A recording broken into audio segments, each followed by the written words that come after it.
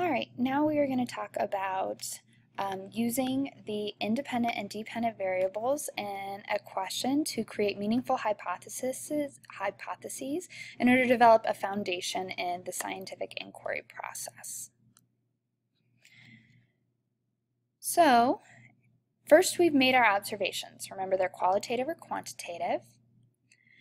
Then we've asked our scientific question. Remember, it goes, how does blank, which is our independent variable, affect blank, which is our dependent variable? Now we need to make our hypothesis, and our hypothesis need to include our independent and dependent variables. So what is a hypothesis? Well, a hypothesis is a proposed answer to a scientific question. Remember, scientific questions are testable, measurable, and show a cause and effect relationship. So if that's the case, then our proposed answer would also have to show a cause and effect relationship. And before we do a good hypothesis or write a good hypothesis, okay, we need to identify the independent and dependent variable from the scientific question. Or from the scenario. And then we need to perform some background research. So we're going to research our question and try to figure out, learn as much about our variables as possible, and try to make a good guess, okay, a good guess at what the cause and effect relationship might be. A hypothesis is written in the form of a statement, not a question. Okay, statement, not a question. So when we write a hypothesis, like I said, it needs to be a proposed answer or prediction to a question. It has to show that cause and effect relationship with our independent and dependent variable.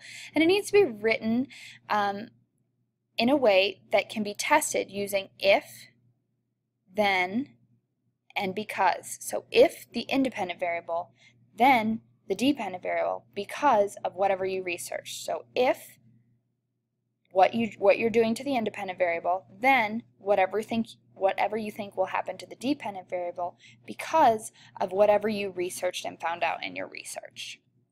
So we're going to practice.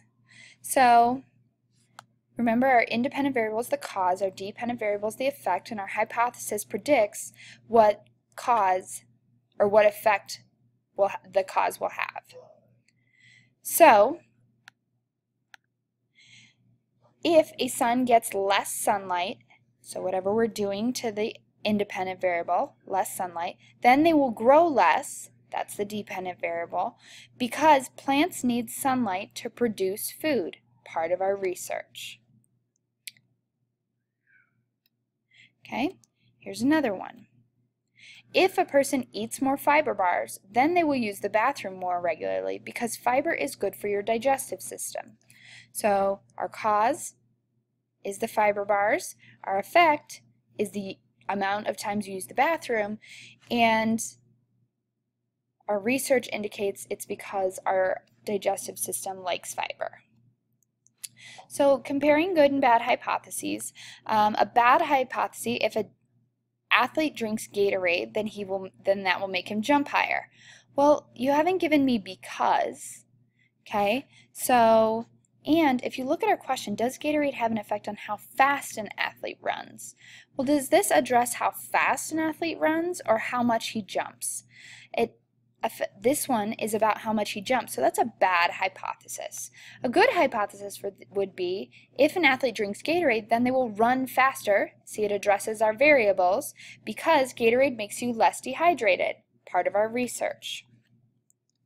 So check for understanding. So in your scientific notebook, write an appropriate hypothesis for each of the following scientific questions using those 3 criteria of a good hypothesis.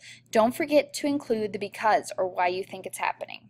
So one question is, how does playing video games affect a person's intelligence?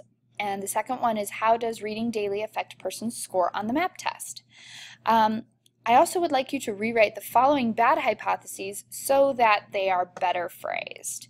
I'm going to go ahead and ask you to pause and do this in your scientific notebook. Okay, so writing a good hypothesis from this, you might say, if I play more video games, then I will have a higher intelligence because video games increase your hand-eye coordination, period.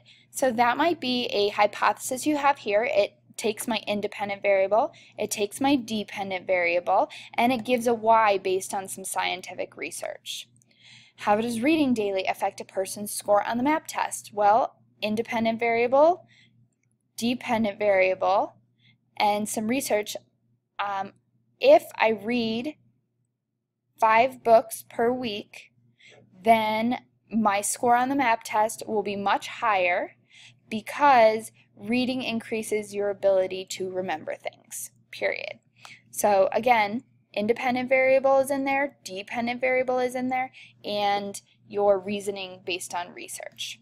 So rewriting these ones, will fertilizer make my lawn grow? Remember, hypotheses are not questions. So in order to do this, you would say, if I use fertilizer on my lawn, then my lawn will grow more because fertilizer gives my lawn nutrients. Pepsi is better than Coke. That is a hard one because it's not necessarily testable. It's more of a preference. So it's really hard to test that. So I don't even know that you could fix that one. All right, so let's practice. So for this one, I'm going to have you do them on your own, and then we're going to talk about them in class. I'm going to move my face. Okay, you're going to write a good hypothesis for each of the following scenarios in your scientific interactive notebook. Don't forget to write them in if, then, because. Okay, you can go ahead and pause the video because otherwise it will end and you will miss these questions. So go ahead and pause the video now and do these. Okay, thank you very much. That's all for writing hypotheses.